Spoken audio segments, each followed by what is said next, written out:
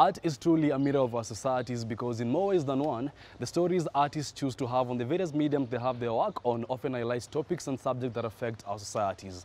That being said, let us now take a look at these artists. Enjoy!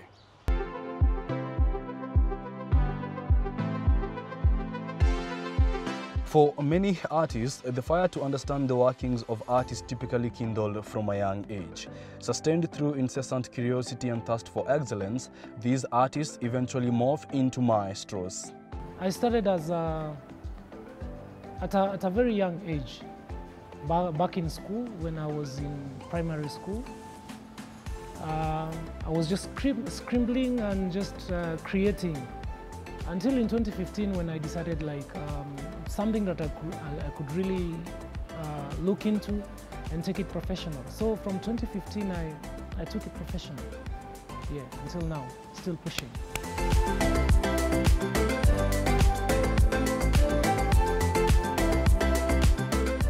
As a visual artist, I'm a painter, I'm a portrait artist, I'm a mural artist, and basically all around. I consider myself as an artist who doesn't have boundaries in terms of self-expression. The pieces he creates are rigorously thought through and packaged in a way that the messages portrayed hit home to his target audience. It's quite a process when it comes to creating a piece of art, especially a painting, because first of all I have to visualize. I have to visualize whatever I want to create. And if I have that visual picture in my mind, then I go to the timber yard because I need to create the stretcher frame.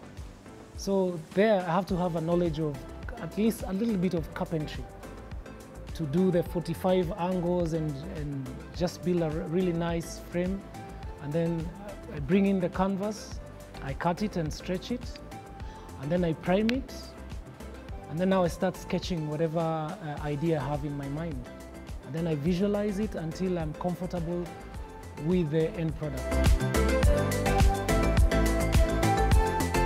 I have a couple of pieces, and there's one here that is talking about the mashambani life, the farmer, what it entails from the products, the farm products they remove from the farm to the market. And actually this piece is called To the Market. Unaona ni kama vile these guys are from harvesting the viazi and they are now taking to the market to sell. I have a couple of pieces that some I have sold locally and internationally. And I can say I'm a proud artist moving forward and looking forward to selling more and doing better. Opportunities like those presented by the Gallery, where some of his works are exhibited, have greatly lessened the marketing and exposure burdens not only for him but other artists as well. Galleries like Gallery, like where we are today, they have come in to actually bridge the gap and actually to cut down in terms of artists looking to be gallery artist material. And Gallery is coming in it's taking all artists, and they are bringing artists together to network and to showcase their arts. Unlike some other galleries, you can find there are a lot of gatekeepers. For you to exhibit there, you have to do this, you have to do that, you have to do that. There's a lot of dynamics out there. Yeah, so definitely. Gallery like Gallery and so many others that are incorporating so many other artists. I think it's a win for them and for us artists.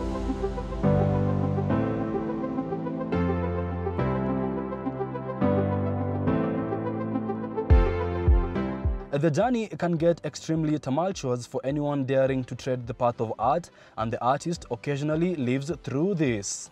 One of the challenges that I have faced, one, is that being a self-taught artist, I have to practice and continue learning at the same time, at the same pace. And it's a challenge to actually get materials or mentorship from people, because at the same time you look at the art market, there is a lot of gatekeepers.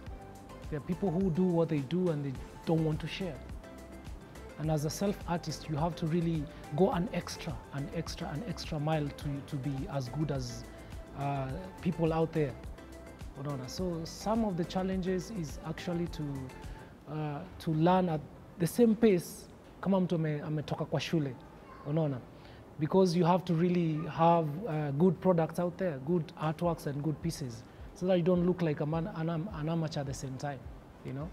Another challenge is we are talking about art materials. In terms of paints, art materials, tools, those kind of things, we don't make them locally. I don't even think there is a factory or a manufacturer in Africa that makes those things. We have to import them from Europe. And the retailers and wholesalers that are here, if they run out, you have to chill and wait. If, say, you don't have a green color, you don't have white, you know, you have to chill. If you chill now, you have to put your work pending. You know, those are some of the challenges. But all in all, ni vitu tunapambana nazo na tuna triumph by the end of the day. To ensure he conveys his message to as many people as possible, the artist also doubles up as a musician.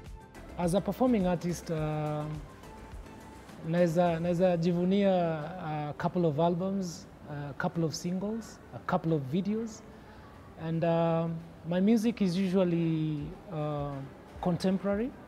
I'm talking about what is happening in society. I'm talking about things that are dear to me, things that are affecting society, things that I want to express. And music, imekuwa like it's a way of expressing myself and actually reaching out to people. It is his dream to grow his art even more and inspire the next generation of artists while at it. Time will tell.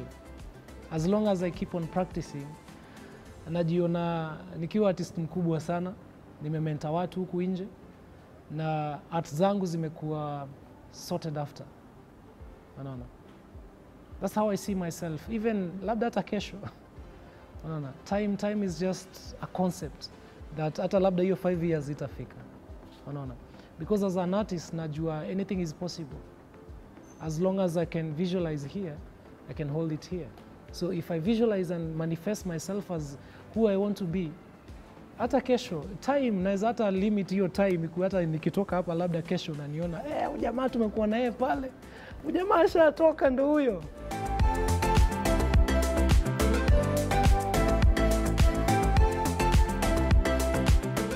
You can reach me on all social media handles at lindanjam.art. Apart from YouTube, you can reach me at Lindanjam_art. That is for visual arts. For music, Lindanjam Ra, pale YouTube. Come on, engage me, tubonge, and let's make the world a beautiful place.